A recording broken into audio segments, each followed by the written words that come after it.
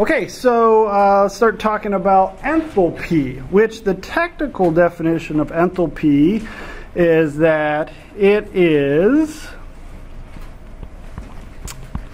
enthalpy, which we abbreviate as H, is the internal energy of the system plus the product of the pressure times the volume. That's what enthalpy is.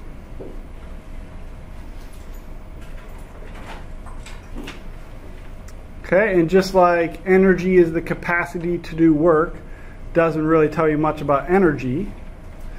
Enthalpy is equal to the internal energy plus the product of the pressure times the volume. Doesn't really tell you much about enthalpy, does it? Okay, but that is its technical definition. All right. So really, if we want to get into talking about really what enthalpy is, let's first start talking about change in enthalpy, because that's usually, just like we're interested in the change in internal energy of a system. I know, isn't it good? Jared just told me that last week, and he's like, try to see if you flip it over, if that will erase. And he was absolutely right. Oh, Jared just changed my life. All right. Okay, so delta H, that's why I didn't even want to try it. I was going to try it over the weekend. I'm like, no, I got to try it with everybody here so they can see how awesome it's going to be.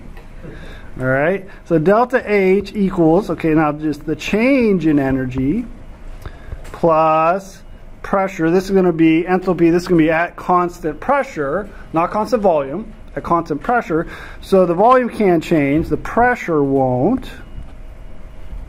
So delta H equals delta E plus P delta V.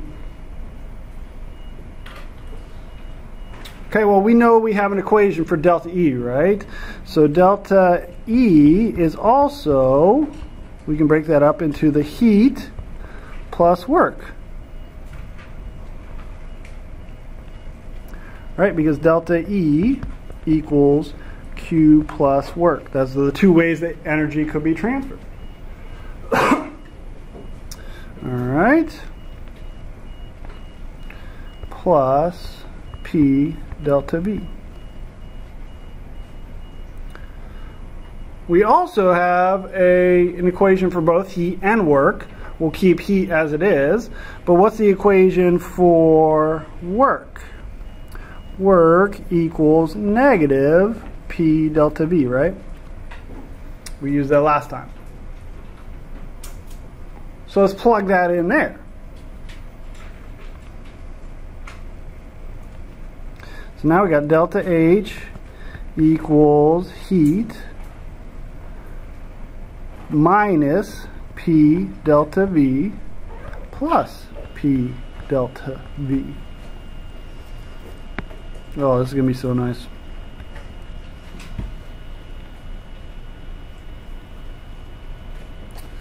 And what do you see happens when we broke that down for work's equation? They cancel out. A negative P delta V and a positive P delta V equals 0. So that cancels out. So now we have delta H, which is our change in enthalpy, equals Q, or heat transfer. Now, of course, when we are talking about change in internal energy or change in enthalpy now, as we transition to talking about change in enthalpy, we're usually talking about a chemical reaction, even though it could be a physical process. Okay, so this is really change in enthalpy for a reaction, and this is equal to the heat transferred by that reaction, so heat of the reaction. Okay. So that is really what enthalpy is. Okay, if we had to come up with a definition of enthalpy instead of just these equations, we would say it's the heat of the reaction.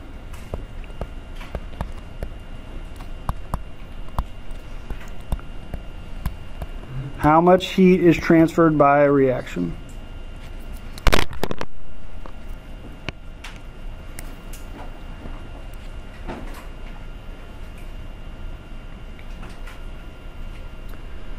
Now this isn't the same thing as internal energy change. Internal energy change is the sum of the heat transfer and the work transfer. Well, those are the two ways that energy can be transferred. Okay? This is just the heat of the reaction.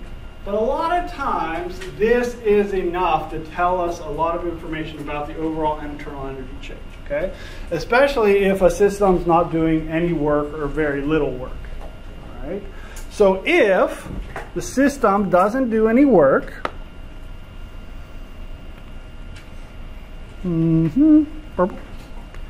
if work equals 0, delta H is the same thing as delta E.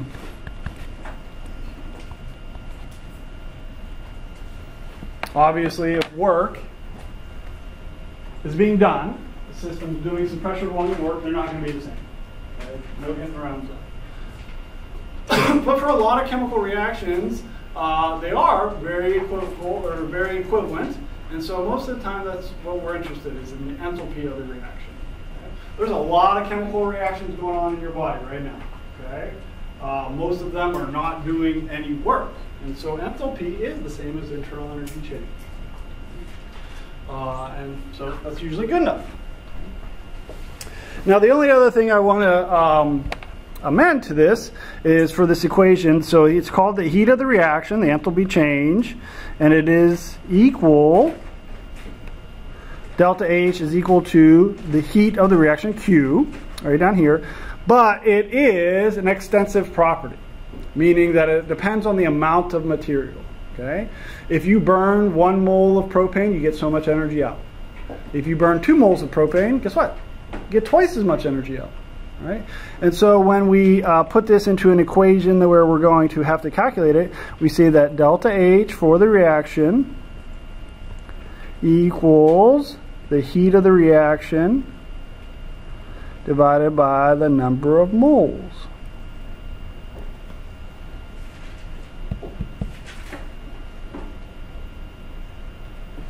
And that is our new handy dandy equation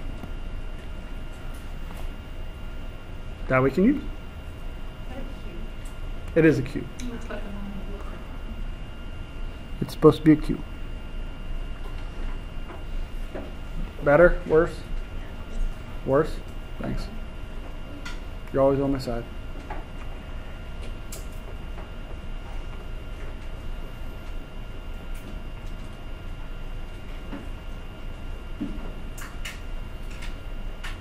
All right. So that's what we can also calculate if we want to get a measure of the potential energy change or energy change of a reaction. It's enthalpy. All right, so it turns out the signs for enthalpy change are going to tell us a lot as well. Okay? And in fact, we have names for the different types of reactions depending on their sign, and you're probably very familiar with these already: endothermic and exothermic. Okay? Endothermic. Well, let's start out with the other one you probably are more familiar with or use a little bit more often. What does the term exothermic mean? What's that? Heat's from outside. It's giving off heat. It's transferring heat to the outside, or of course the outside, what would we call that in this unit, this chapter? The surroundings, okay? So an exothermic reaction is a reaction that transfers heat to the surroundings.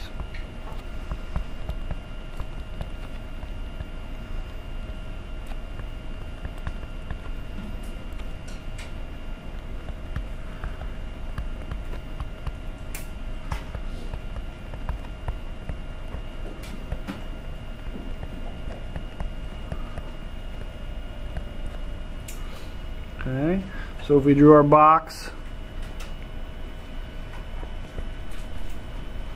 and we drew a bigger box because there's no way I'm going to write the reaction in there. So we go from a reaction to the surroundings. Heat goes from the reaction to the surroundings, or a system to the surroundings. Now if the reaction is our system and it's transferring energy to the surroundings, transferring heat, is it gaining or losing energy? Losing energy via heat. what should be the sign for its change in energy? Negative. And that's the same thing for its change in enthalpy, which is a direct measure of its change in internal energy. Okay, so delta H is negative for exothermic reactions.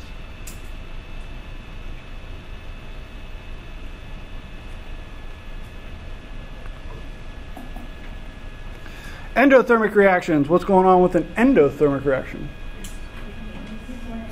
It's going inside or it's gaining energy. Heat's transferring from the surroundings to the system. Or a reaction that absorbs heat from the surroundings.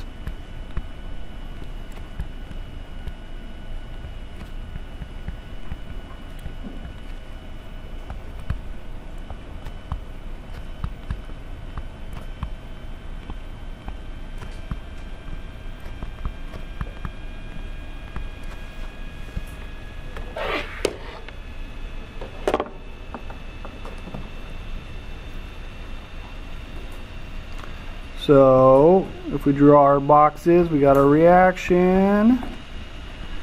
It's absorbing, so heat's coming from the surroundings to the reaction, to the system. Now if it's absorbing heat, is it gaining or losing energy? Gaining, of course. So what should be the sign? What should the sign be? Positive. So yeah, so delta H and delta E is positive for an endothermic reaction.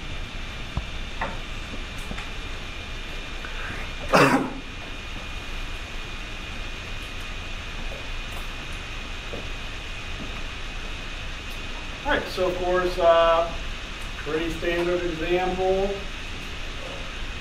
is a combustion reaction.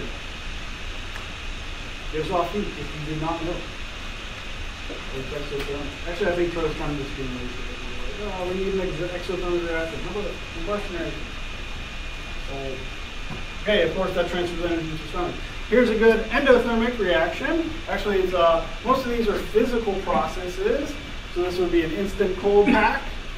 Okay. Most of those are essentially when you're ready to set them off. There's two basically membranes in there. There are two packets. Okay. One has water in it, so that's a liquid, and then there's some ionic compound. Okay, that they're separated by a membrane.